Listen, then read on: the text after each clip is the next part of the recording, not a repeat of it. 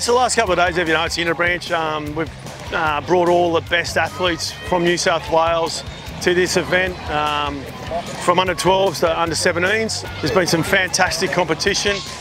You know what, I'm really happy to actually see some of the other branches, the smaller branches, the mid-north coast, the far south coast, all those ones, lower north coast actually fielding a full team this year.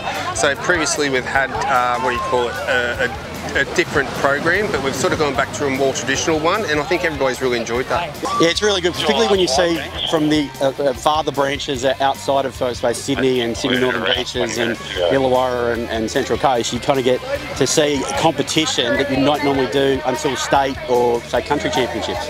Yeah, I mean, we've been competing with most of these girls forever, so we know a lot of them, and it's great to see our friends once in a while. And new people on the line. Just then when we were standing there, I was like to Lisa, I've never seen half these girls before, but it's really good to get to know them. Yeah, we're trying to do our best to get all the points we can and win it again. Won it last year, so I want to keep that title.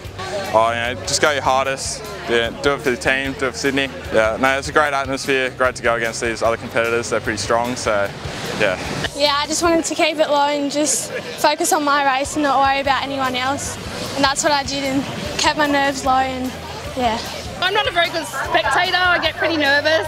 I know how hard Talia is trained for this event, so we as parents just wanted her to do her best, and she did her best, so we're very proud of her. And it's a great opportunity for her to come away with all her friends, spend the weekend together as a team and just represent the branches and the club as best she can.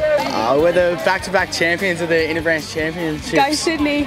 It's a lot of teamwork involved, everyone's got to get around and really kind of believe in one another and let each other just go. Yeah, it's got to be a really good, supportive team environment. It's really important. It's going to be hard, but a lot of hard work over the next year to come back and hopefully do it again.